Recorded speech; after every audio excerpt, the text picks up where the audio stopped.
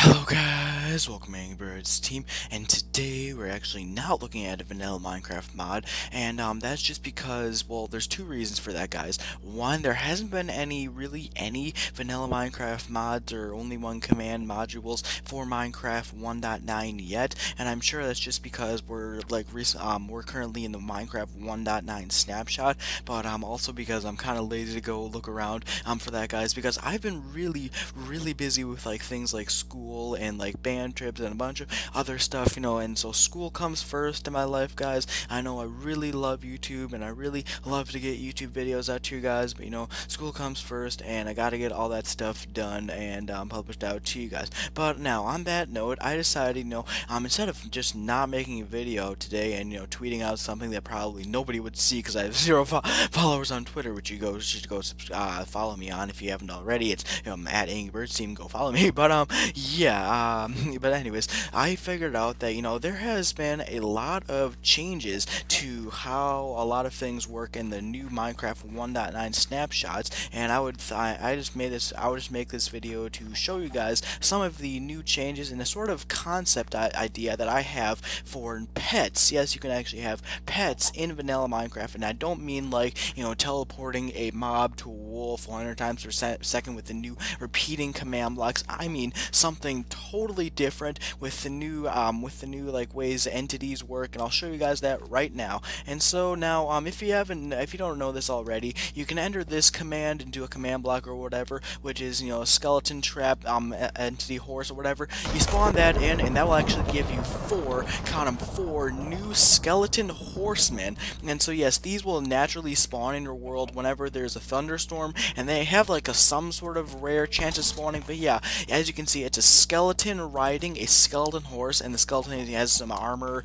and, some bows and stuff like that right there. And it's really cool because there has been a new update to how entity riders work, or I can't think of it right now.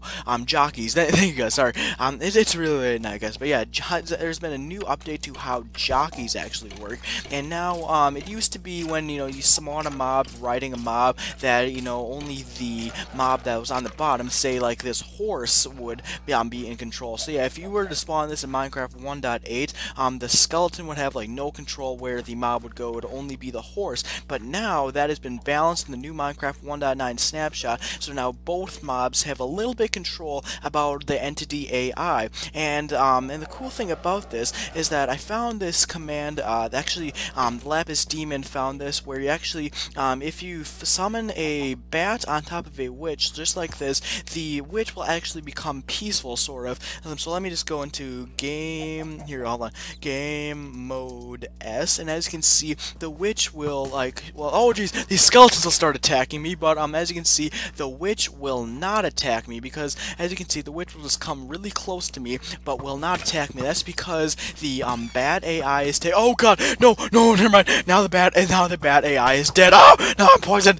Oh jeez, this is not good, guys. I'm gonna switch to peaceful, but like you saw right there, guys, the witch was not killing me, and that was just because the witch AI was being taken over by the bat AI in terms of, oh jeez, that was a horrible idea. Why did I do that? Oh my gosh. But anyways, the witch AI was being taken over by the bat AI, and so now the witch was only controlling the movement and where the entity went, where the bat was controlling whether to attack or not. And so yeah, you can actually attack the witch, and it was really cool. But yeah, and so that got me thinking, what if you could summon a wolf on top of a smaller mob and get a sort of pet?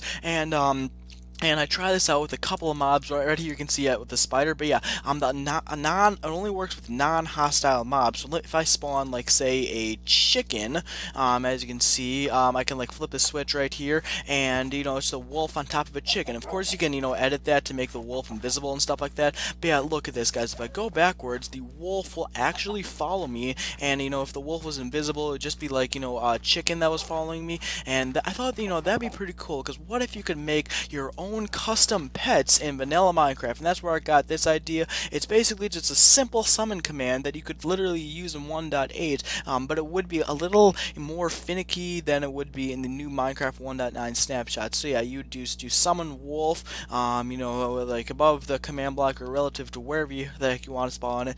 Then owner, this is important because this is the tag that allows the wolf to follow you. So the owner, and then not A Ngrybirdsteam, that would be your name, and then riding, ID, and whatever mob you want to be your pet. And I noticed that some other mobs, like bats, for example, bats actually don't work because they are just really finicky. Bats suck. Like, as you can see, look at that. The wolf's trying to follow me, but the bat is just taking over because bats rule everything, guys. Bats are just really crazy mobs. Like, oh my gosh, I can't even one hit them anymore. Like, oh my gosh, the new combat balance and stuff. Oh geez, now you just hurt my wolf. Oh my gosh, I feel mean. But yeah, let me try. I know I tried it with like a few other mobs like ocelots and oh wait, let me try a rabbit. I don't think I tried a rabbit yet. Let me see. Let me try to spawn Mr. Rabbit. Let's see. Yeah, the rabbit will follow you just like all the other little pet mobs right there.